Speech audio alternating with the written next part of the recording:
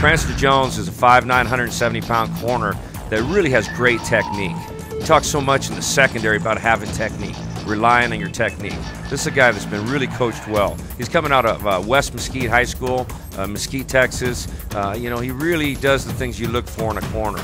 He moves his feet well, he changes direction, he has the hips, the fluid hips you're looking for, and I'm just really excited to see him take it to the next step at the college level. Really excited about Cranston Jones.